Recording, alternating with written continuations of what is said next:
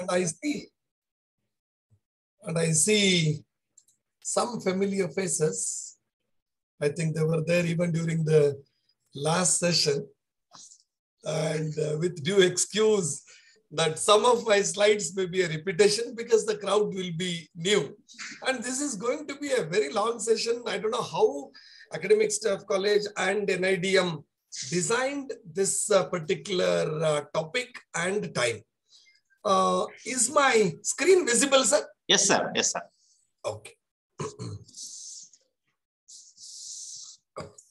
Now, I'm very happy that we have participants from all walks of life, from economics to sociology to microbiology to other science streams. In fact, I designed this topic yesterday. In fact, I was editing this presentation till maybe 1 a.m. Midnight, because I wanted to be more meaningful. And one request to the participants, if you are not sitting, just remove your videos. Okay, mute the video. I request participants to. This is an instruction. Yes, okay, sir. I'm a very tough teacher. This is not a request, it is an instruction. If you are not sitting, just remove your video from the screen. Please mute the video. If you are moving from one place to another place, if you are sitting in one place, you please keep. Yeah, that's on video. Okay, that's because I will be seeing some active, bright faces. Should not disturb the resource persons. Yes. Priyadarshini madam, please mute video. Okay.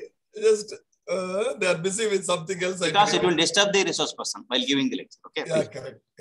That's it. Please mute it. No problem. Let us start with the very title itself, post-COVID. Maybe I argued with Dr. Swami sir that post-COVID may not suit well because will there be a post-COVID era? I don't think we will have a post-COVID era. Why, I will tell you later. Looking at the past 2 years of experience, we have seen many waves. It may be the fourth wave. If you look at the global map, I will try to project some in the end. It is about fifth or sixth wave in US, eighth wave in many countries in Europe, particularly UK. We are seeing third wave in India. Like many more waves are going to come. Some experts and some governments of some nations have already accepted that COVID has become endemic. In the sense, the virus is going to be there in the society for many more years or decades to come. Just like dengue. Habitual presence of the disease-producing agent in the society is called endemic. When the opportunity for spread arises, at that point of time, it will become an epidemic. Epidemic is what? An increase in number, which is clearly in expectation of the usual thing. Like, for example, if you are anticipating about 100 dengue cases in Mysore city, if we get more than 100, we use the word epidemic. But now and then seeing about 5 cases, 10 cases, now and then, we use the word endemic. So we are going to live with this COVID virus forever. Coronavirus responsible for a simple common cold, maybe as a microbiology expert, I've been teaching students on this virus for not less than about 3 decades. We never took it seriously. But the mutations in this coronavirus were responsible for SARS and MERS in the past. They were isolated to a small geographical area that did not cause much havoc. But now another mutation or a genetically engineered virus, we don't know. This became very infective, causing very severe disease, became pandemic. That is occurrence of a disease globally. And the spread was also too much. So the degree and severity of the newer COVID infections may vary. It may be for better or it may be for worse. Each time when the new strain of virus from alpha to beta to delta to gamma and delta plus and now the Omicron, it is changing. But even nobody can speculate whether the new strain will be more infective, more serious, or or some way other. When Omicron was entering into the field,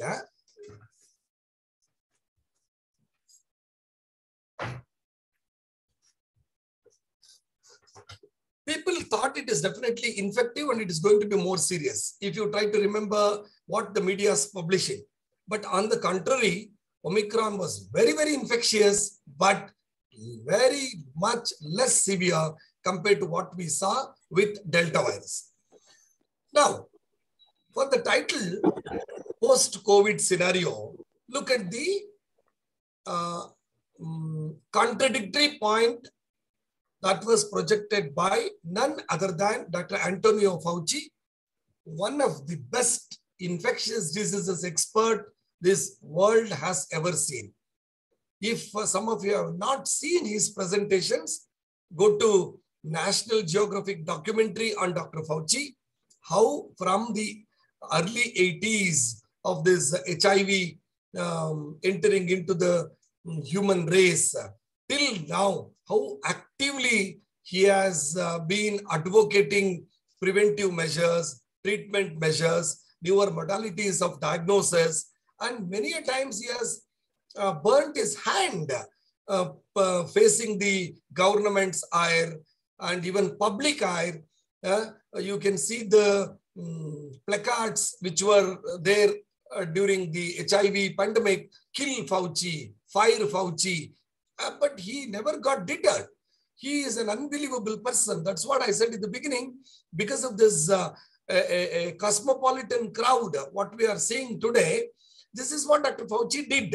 He took about 50 public people, public faces to a scientific meeting. Many scientists and doctors opposed. You have brought down the sanctity of the scientific forum life. But he never got deterred by those statements. He said, whatever may be the thing, if you want public acceptance, people should know what we are doing. Because the real meaning will be there only when the public accept whatever the science or the medical fraternity is telling. If there is no acceptance from the public, me being a very great doctor will be meaningless. That's it. So looking at this, world is still in the first stage of pandemic. That's what he says. Still, even today, this is not very old. This is not even 1 month old, this statement. And I believe him not because I am just his fan, because I am also a person of science. That's it. So this pandemic, if you look at some of the diseases, what we saw in the past, like smallpox, polio, plague, dengue, yellow fever, and many bacterial infections like cholera, and now COVID, including rabies. If time permits, I will tell you why I have picked up these diseases. Smallpox, maybe the science was not that well developed at that point of time. It was there for centuries. Maybe Edward Jenner's innovation of this vaccine, maybe that was the reason for the word vaccine. Vecca, meaning cow. I think I was telling about this in my last lecture. Vecca, the virus responsible for cowpox was vaccinia virus. The virus responsible for smallpox was variola major virus. There was some antigenic similarity between the two viruses, and the vaccinia virus, which did not cause a big disease in man, was used as the vaccine material. It prevented variola major virus from producing a deadly smallpox in those people, in vaccinated group of people. That is history now. You can go through this. There are movies on this. That is history. Maybe that was the beginning of this vaccination thing, and now we have seen many effective vaccines. The nature may be different, which are used in the prevention of many, many deadly diseases. We are all sitting here today healthy because of this vaccination itself, because we are always swimming in a pool of pathogens. So taking such diseases into consideration, he has categorized stages of this, any pandemic, not just COVID. first the stage of pandemic, that is small ups and downs. Still the virus is moving around. There are many uninfected people yet who are virgin, who, if they have not been vaccinated, they're always at the threat of catching new infection. How long this will continue, we don't know yet. Next is deceleration. Maybe because of herd immunity, previous experience with the wild virus, previous experience with the vaccine virus. Now the number will start coming down and down and down. Then we will reach a stage of control. Whenever something emerges, we will be able to institute some preventive measures to bring it under control. Then comes elimination. Now, the best example I can give, the best disease example I can give is polio. We are almost on the verge of eliminating poliomyelitis virus from the globe. But we have not yet declared that it has been eradicated. We still continue with oral polio vaccine, and in some countries they killed a Salk polio vaccine, like in UK and some European nations. India is practicing oral polio vaccine, and now and then we conduct pulse polio program to cover who have been missed the primary vaccination program. And maybe after a few more years, we will be declaring that even poliomyelitis virus has been eradicated from the globe. In the history, we have declared it only for smallpox. To what extent we are confident is, trust me, we are not discussing smallpox virus for medical students in medical schools at all. We have removed that chapter.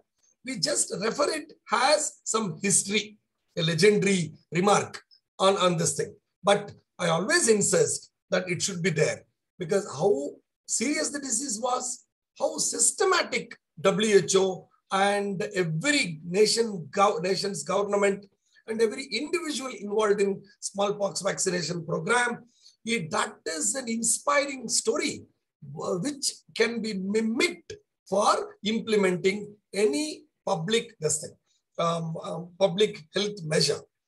Why I repeatedly say that I'm very happy, because of the composite nature of the today's expert crowd is, I want you people to be ambassadors for this. It is not just 1 hour talk.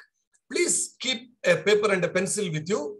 Note down some points. Either clarify with me in the end, or you just go search the net for some details, obtain some command.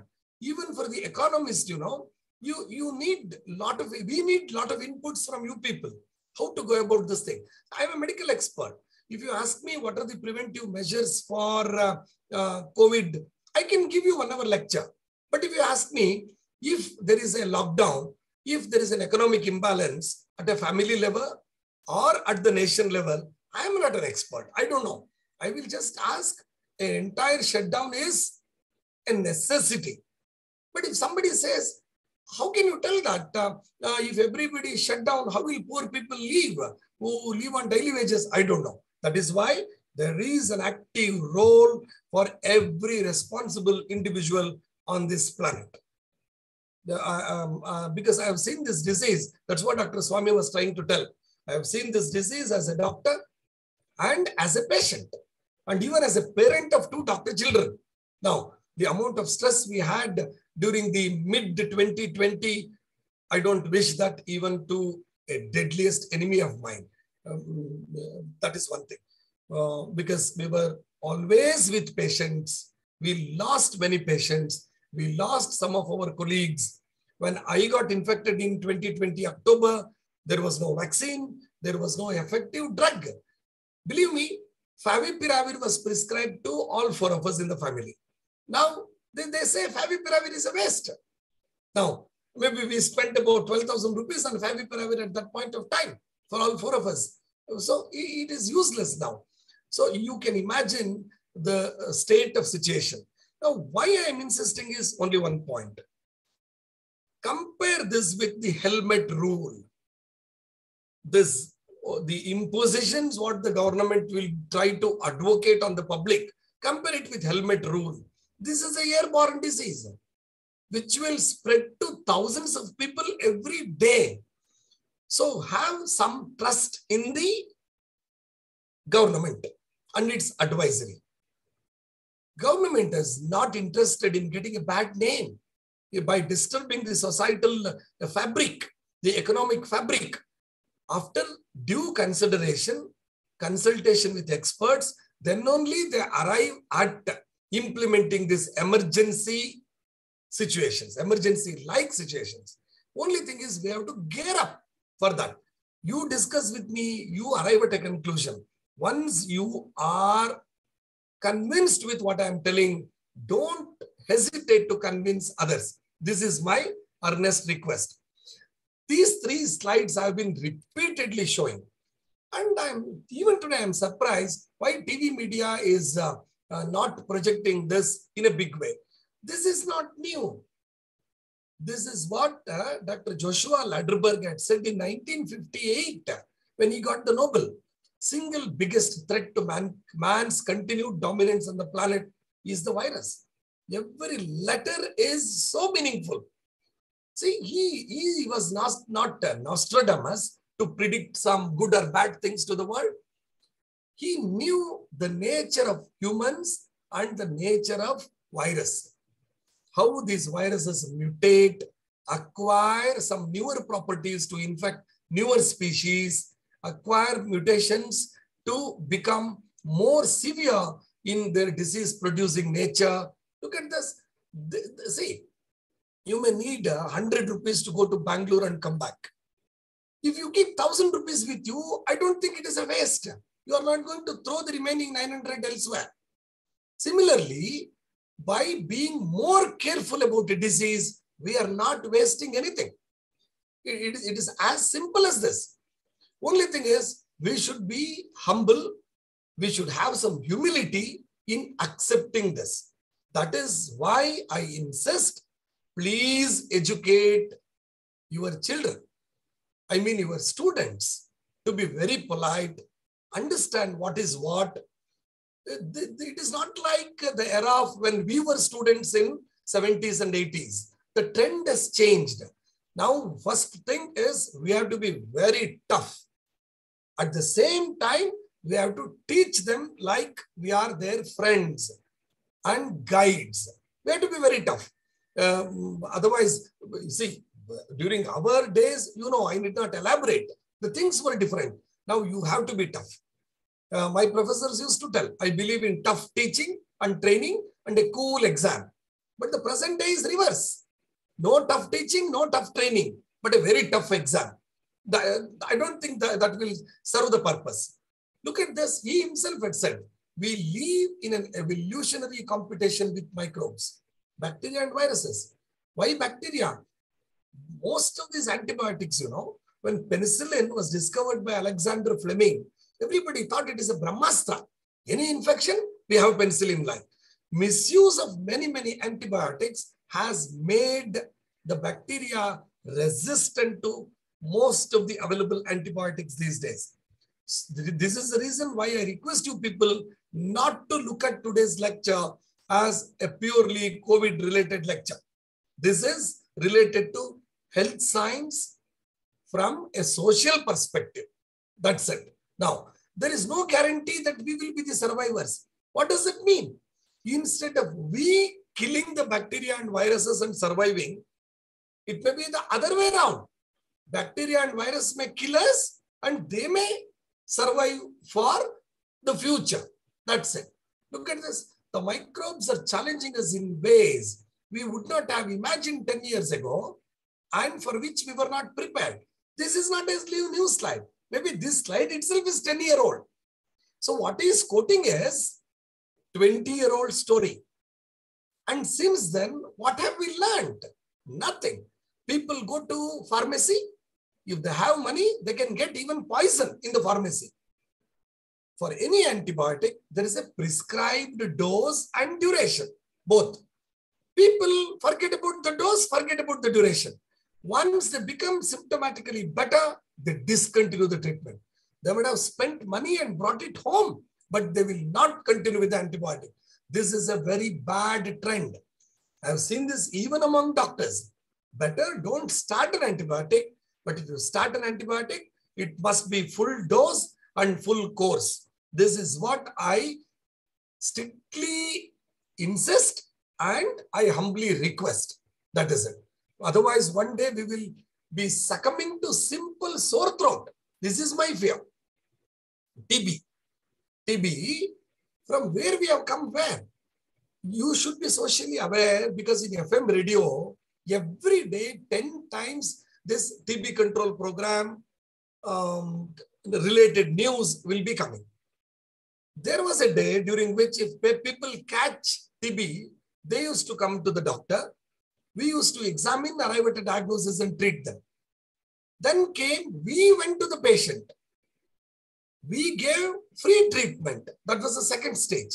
People didn't take it properly. Then came DOTS, D-O-T-S, direct observational therapy, short course.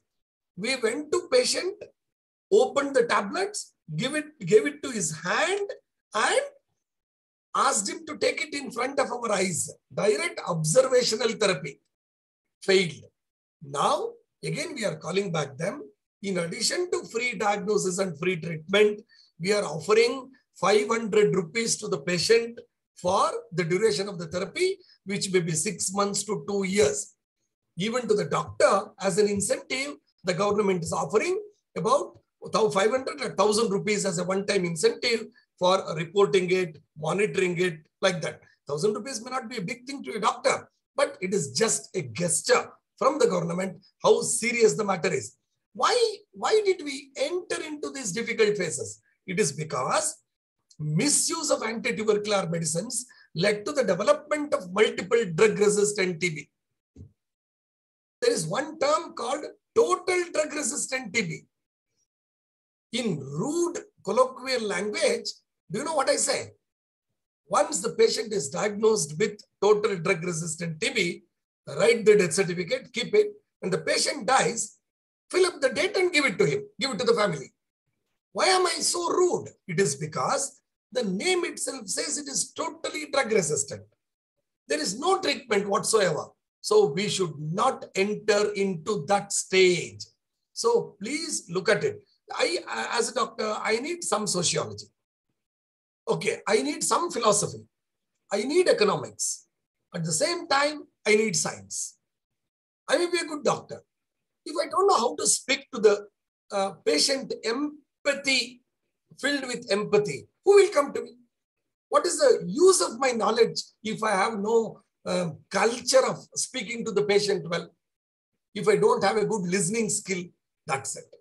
Now, in today's talk, I will briefly run through this. It may be a repetition for some of you people. Please excuse me for that. I will try to rush through. In the end, if some of you want me to elaborate, I will come back to this. All of us have experienced these things. Seriousness of the disease, waves in different countries. Some of you, please mute your phones or computers. Disease and death burden in different countries. We will learn something about the virus, the disease, and the immunity, the diagnosis, that is the testing protocols. Some of the people, travelers, are put into a lot of inconvenience because of this testing protocol differences in various countries. When I come to that particular heading, I will try to elaborate. Preventive steps, which is very important, the general preventive steps, vaccines and vaccination status in various countries, including India, individual and public responsibility in prevention, which goes a very long way, societal response till now and what is needed in future. If not corona, something else will be there in future. I was telling one of my elderly friend, philosopher, guide, and my patient, my esteemed patient, who is 88 years. Sir, I had not seen this in my 56 years of my life. Then he said, I had not seen such a thing in 88 years. What will you see in 55 years? This is what he said. So one day, even our children, our students will be faced with some other problem, if not COVID. So finally, we will have some small summary discussion and we will take up questions. Now the seriousness of the disease and waves in different countries. This is a ever-changing scenario, isn't it? This is ever-changing. Look at this.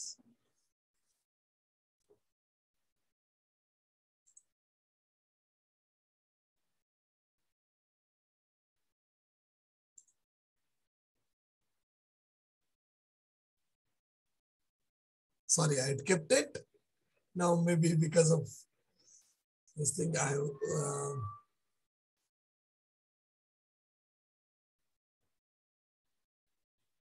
most of you might have seen the worldometer statistics of this COVID, isn't it?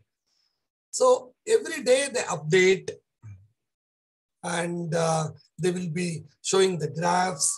The only thing is we should learn how to interpret it. That's it.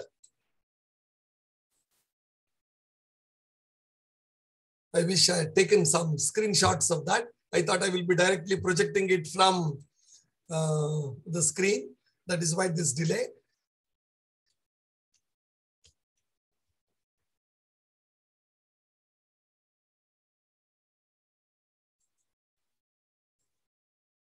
These waves, you know, the word wave doesn't have any specific meaning. If you look at the whole world scenario, look at this. Look at this. This is daily new cases, this thing, in the entire world. What I want you to appreciate in this particular scene is, during the first 3 or 4 waves, we had not even touched about 10 lakh cases per day. But during the present wave, which started in January, we have touched 39 lakh cases per day in the world, which is almost 4 times what we had seen in the past. Like,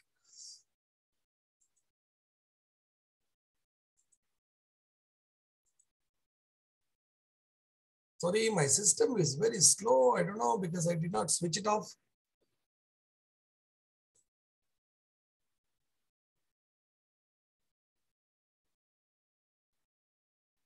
Okay, that's it.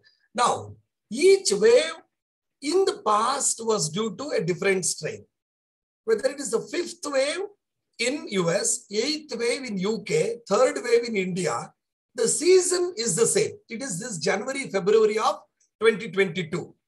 It is all caused mostly by the new Omicron variant, which is highly infectious but less severe. We don't know. It may be mutating to some other strain and become less severe and get extinct, or the other way around. It may become more serious also. So I had a live TV interview about 2 weeks ago. I think some of you might have seen because I received 1 or 2 phone calls from the participants of my earlier programs. The TV anchor asked me, public have a doubt whether this was deliberately made. There is no COVID at all. It is just a hue and cry created by some vested interest. I was really annoyed by the question. At that point of time, the world had seen 32 crore cases, 55 lakh deaths. Today, I don't know whether some of you observed it, we have seen 41 crore cases and 58 lakh deaths. Is it humanly possible for any individual or a country to falsify the statistics to this extent? Nobody will believe. We are living in an evidence-based era. Whatever I say, you have the right to question me. Sir, give me the reference. For whatever you are telling, give me the reference. Like, nobody can do this. The whole world will not go into a shutdown. That is why we don't believe what China is projecting. It was stopped. Till 75,000 cases, it was stopped. Now it is in 100th place. Even a small country with about 10 lakh population has got more number of cases compared to the country with the highest population of 141 crore, China. The number of cases they are projecting is too less. I don't know. If they have really done it, let them tell the world how they were able to contain the disease. Whether they had the vaccine in hand before they started spreading the virus to other countries. So this is about the current scenario. Coming to the virus, this is one picture what all of you have seen. This is just like parts of the body, what children will be learning in the elementary school. Head, ear, eye, nose, hand, leg, and all that. What I want you to observe is various parts like the spike protein, the nucleocapsid, the membrane protein. Do you know why? This is the whole virus. These various parts will be used as candidates in manufacturing the vaccine. The vaccine, what we are using in India, Covishield, is made with the spike protein as the vaccine candidate.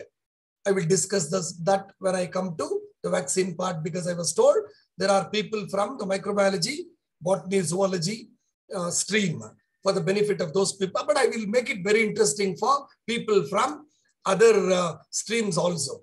So this is what I want. I don't want to explain this. Maybe for the benefit of our microbiology people, what I want you to remember is the RNA is a positive sense single-stranded RNA.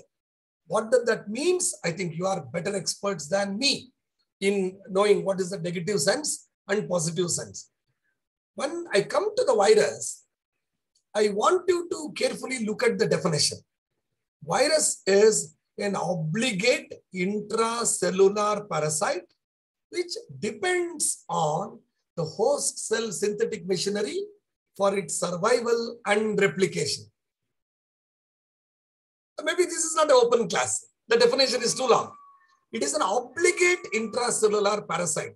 By telling that, what do I mean? It does not have an extracellular existence. If I throw the virus into the atmosphere, unless it comes in contact with another healthy individual, it will not survive in the atmosphere for even minutes. It will be killed. And it uses host cell synthetic machinery for its survival and existence. This is the definition of all viruses. Any virus for that matter. It cannot live like a bacteria. That's it. Maybe most of us are living today because of that property itself. Now, modes of spread. WHO, instead of confusing the common man with droplet infection, fomite, community transfer, and all big words, they would have simply said the virus is airborne. Simple. Everybody understands. With due apologies to people from outside Karnataka, ಗಾಳಿಯಲ್ಲಿ ಹರಡುವ ಕಾಯಿಲೆ. The virus spreads in air. Everybody will become careful. We need not worry about the droplet and anything. As the subject expert, I was telling none of our masks are 100% meaningful. They will not prevent the spread from happening at all. Use of mask is only a culture. It is only a culture. We are following the other methods also very meticulously. That's what we want to show. So these are the methods. What is a fomite? Fomite is an inanimate object. Maybe a phone, something like this. I wipe my face, touch the phone, deposit the virus. You are healthy people. You will touch the same phone, pick it up onto your hand, and unknowingly you will be transferring it to your respiratory tree. That is a fomite. Fomite is an inanimate object acting as a vehicle for the transmission of the virus. That's it. Now, why these risk factors matter? What are these risk factors? Now, 10 of us may get infected with the virus, but only some of us develop serious disease and only some of the people will succumb to the disease. That is it. Now, the risk factors like being overweight, already suffering from a pre-existing illness like diabetes, hypertension, heart disease, cancer, kidney failure, on a treatment which will suppress your immunity, such people have to be more careful. I will just rush through this because I just added these 2 slides yesterday because ours is post-COVID scenario. Our title is post-COVID scenario. We have to continue to take precautions when we go into our routine daily life and start attending our events, whether it is taking a class, going to a jatra, or getting into a cinema theater. That's it. So better understand how a pre-existing medical condition could make you more sick. Anticipate medical treatment that you might need if you get sick. It will not be COVID. Last week I was sick. If this topic were to be discussed last Friday, maybe I would have cancelled it. I was damn sick. I was not able to step out of the house. It was not COVID. It was some other bacterial lung infection. I never wanted to take chance spreading it to others. So I just kept myself at home.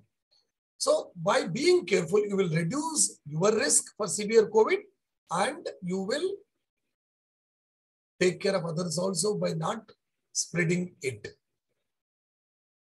I will discuss these risk factors from several perspectives. This is not a new disease, but it is only 2 years old. Now, if you ask me too many references, I don't have. In my medical forum also, I have seen this. Whatever I say, where is the reference? Bluntly, I have said, this is a new disease. From where do you get this reference? I am doing a research. One day, I will give you some reference for the entire world. That's it. So, the risk factors are, now what is this risk factor? I cannot question you. And just analyze. Risk factor is things which will increase the possibility of developing an issue. Like road traffic accident is an event. But why did the accident happen? Roads are not good. Traffic rules are not followed. My vehicle is not good. Other fellow is also not careful in driving. There is an unpredictable behavior of dogs and cattle on the road. So these are all the reasons why we end up with an accident. For developing a stroke or a heart problem, smoking, tension, that is stress, uncontrolled diabetes, hypertension, cholesterol. These are all the risk factors for developing a disease, heart disease or stroke. So similarly, for developing a severe nature of COVID, age, race and ethnicity, gender, some pre-existing medical conditions like obesity, heart and lung diseases, or their treatment, use of certain medications like steroid for asthma, for transplant individuals, for cancer people, we use some antimetabolites and steroids. Poverty and crowding, very unfortunate. Even in this era, we have to tell that. But poverty, to some extent, it is in the minds. It is in the minds. I was born and brought up in the village. We were not born with silver spoon, but we were taught. We were taught how to be clean. I used to come from the school or from the playground or from my farm and shout for something to eat. My cook used to tell me, go wash your hand with soap and water, come back and show me, I will give you. My parents never used to be there.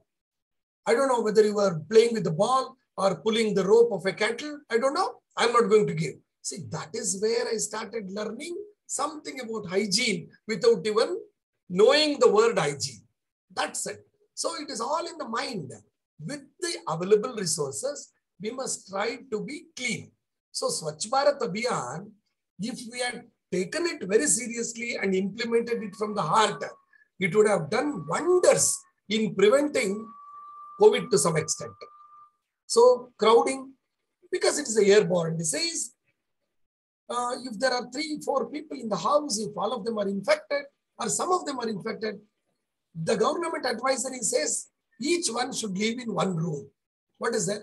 Just yesterday, I was releasing a video which was designed by our ICMR and National Academy of Science India, NASI, both of them. And one such video was designed by our Maharaja's college students in local language, Kannada. I will just attach it to Professor Ranjan Swami. I will request him to share that with you. I wish it was done 6 months earlier, but anyway, if not COVID, with reference to some other diseases, it will be more meaningful. So how crowding and all really matters. Certain occupations, the worst is working in a hospital, particularly the nursing staff. That is it. And pregnancy, last pregnancy. Pregnant ladies, 20,000 pregnant ladies have been vaccinated in US as an experimental thing. None of them have complained any simple thing. What does it say? Vaccine is very much safe even in pregnancy. So these are few take-home messages what you have to pick up in between. That's it. Now, natural course of the disease, let me finish it off in one slide. From the point of entry of virus into the body till recovery or death, virus follows a natural course. Even if we don't interfere with vaccine, with the treatment and all that, it will follow a course. Most of the viral diseases are self-limiting in nature. They come, they stay, they damage, they go. Sometimes, unfortunately, they may take our life while going. That's it. Now, I want you to appreciate few words here. Incubation period. From the point of entry of virus into the body till the onset of the first symptom, that time duration is called incubation period. It is quite long, 2 to 14 days. And more than 90% of the people will end up having asymptomatic or mildly symptomatic disease, which goes unnoticed. Why I insist on this line is, even such people are capable of transmitting the disease-producing virus to others. They are infective. They may not be suffering, but they are infective. Then some of them develop symptoms, some of them develop severe symptoms, going for ICU admissions, oxygen, non-invasive invasive oxygen, and even ventilator. And I've been discussing this with many of my doctor friends. Whoever has gone into invasive ventilation has not come out successful. That's it. So up to non-invasive ventilation, it is okay. But non-invasive, HFNC, high frequency nasal cannula, where we will be delivering 50, 60 liters of oxygen per minute. In asthma patients, I use 2 to 3 liters of oxygen per minute. But here, 50, 60 liters for weeks. That is why COVID treatment has become very, very expensive. You forget about other drugs. Just oxygen itself will become very, very expensive. So some people develop respiratory distress and most of them recover and some of them will succumb. Some very few of them will succumb. Maybe 2 to 3% is the global mortality. So that is about the natural course of the disease. I have just picked up one diagram, what was there on the net.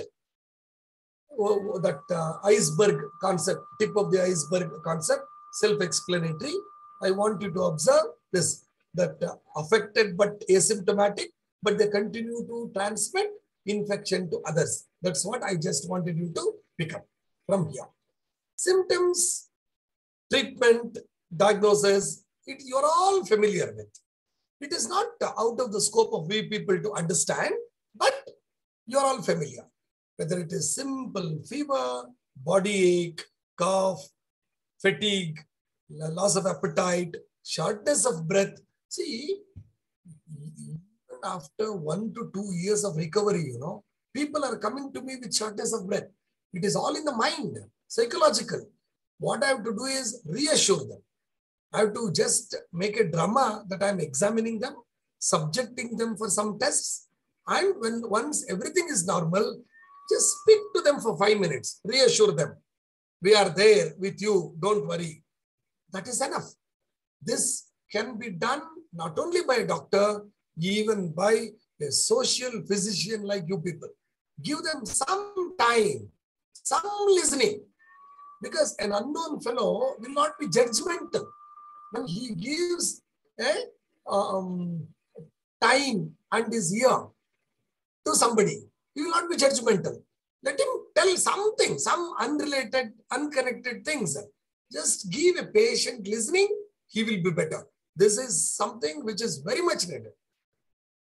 Every one of us are depressed. Psychologically, we may be having tons of money, all facilities at home.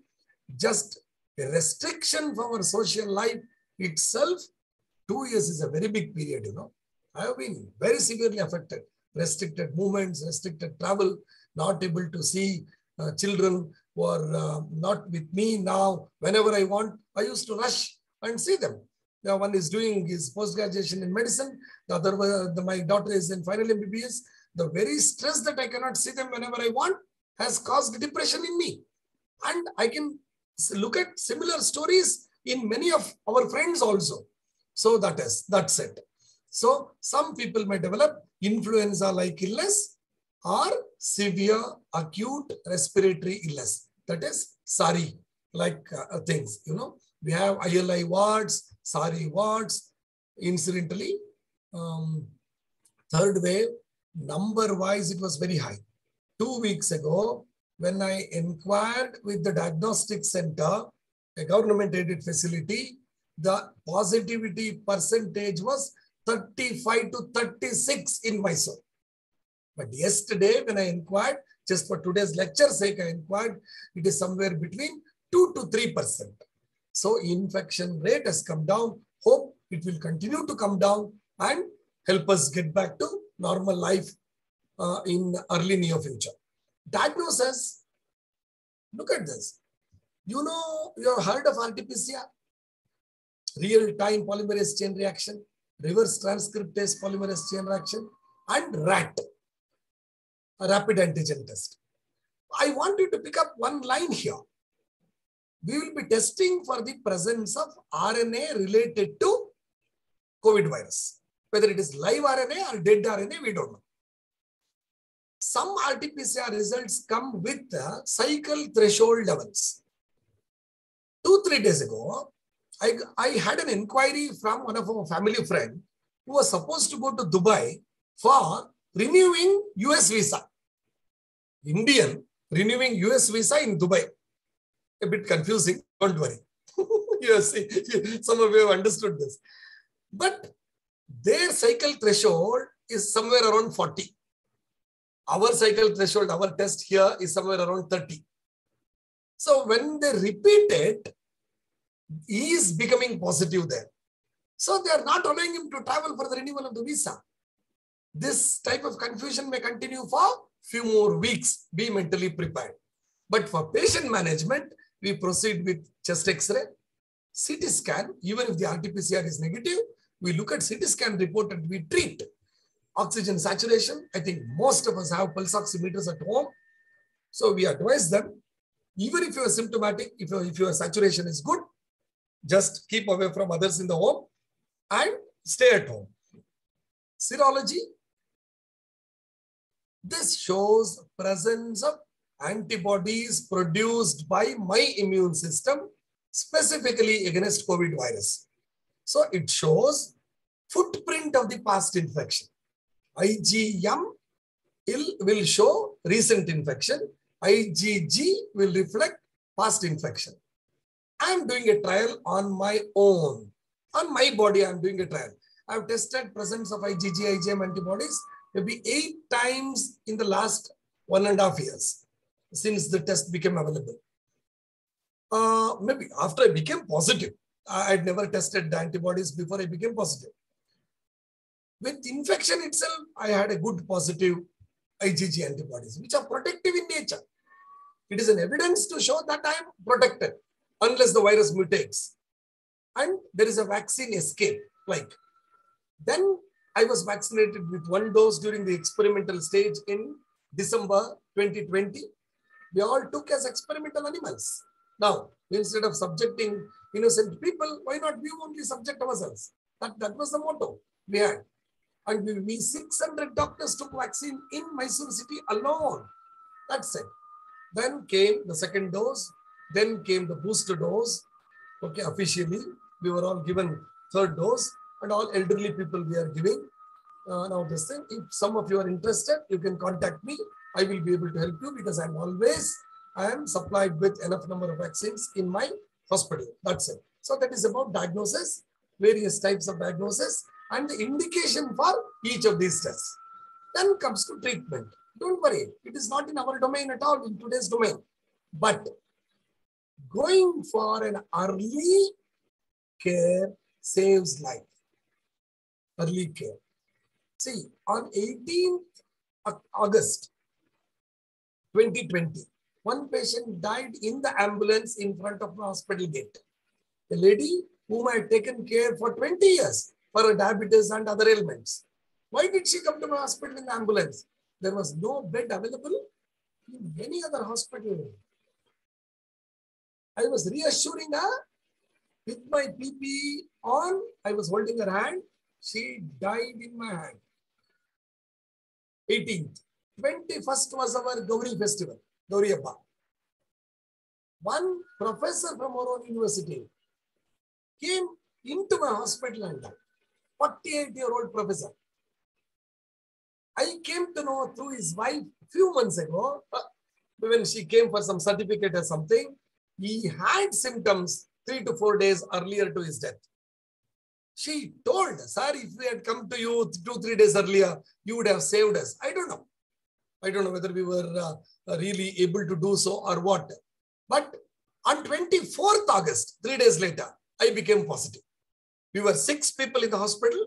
5 of us became positive after attending to that patient. I don't know whether from there or from some other source. I became immediately positive. Other people became, they took 2-3 days extra to become positive.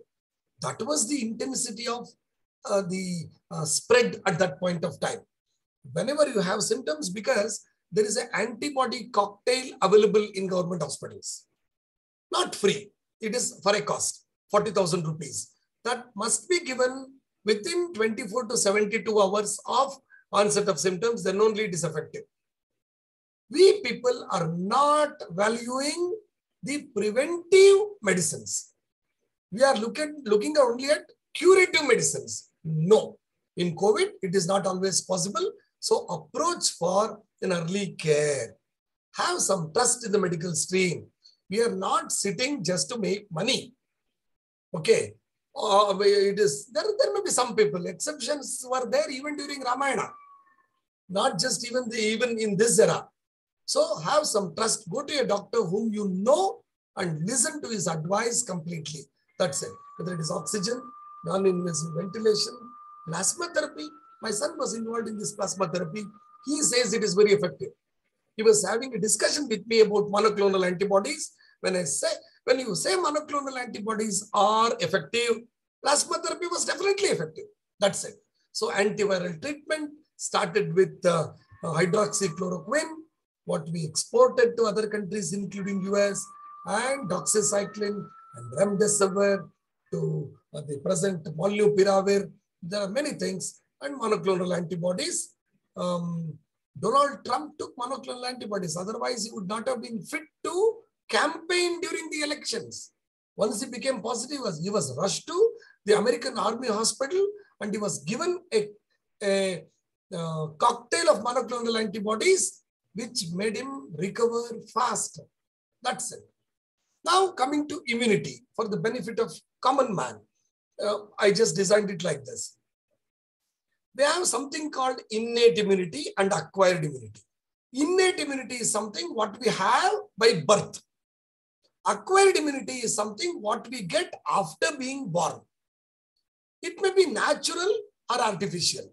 Natural is we don't do anything, we get naturally immunized. Artificial, we do something. We take an injection or something, it drops. That is artificial. Now, there are 2 words with reference to both natural and artificial immunity. That is active and passive. Active means the individual's immune system will be put into action. Say, for example, I get exposed to COVID virus. That is a natural infection.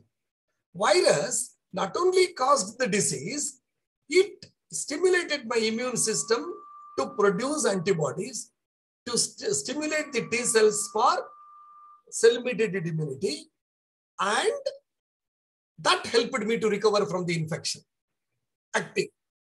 Passive is, take the example of measles disease and vaccine. You give BCG vaccine, oral polio vaccine, DPT vaccine in the first 1 to 2 months of a child's birth, a child's life.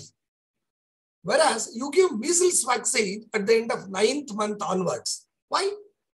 We know the mother's previous measles experience will certainly have ready-made antibodies in her blood, which will transplacentally cross over to the fetal side, IgG antibodies, and will help the child from preventing himself or herself from developing a measles disease, even if by chance it gets exposed to the measles virus. I'm using the word passive here because the child's immune system is not playing any role. There were ready-made antibodies from the maternal circulation across the placenta, they reached the fetal circulation. And this is natural. A baby being growing in the mother's womb is natural. We didn't do anything. I will just, excuse me for a minute, I will just get some water. I forgot to get water.